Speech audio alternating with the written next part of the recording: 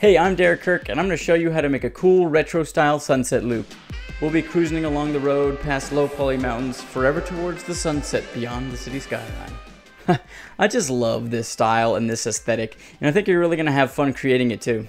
Whether you're new to Cinema 4D or an experienced user, you're going to be able to follow along step by step as we create this loop, as well as hopefully pick up on some tips and tricks along the way.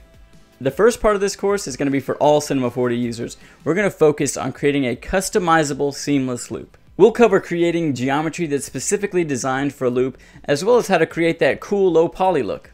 We're also going to learn the power of cloners, as well as some animation tips for that perfect loop. Beyond that, we're going to use Redshift to create lights, cameras, and materials for our scene.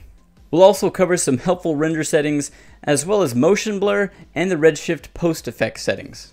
Lastly, we're going to take our rendered animation into Adobe After Effects to add some heat waves and some final touches. Whoa, this is going to be totally radical. Let's get started.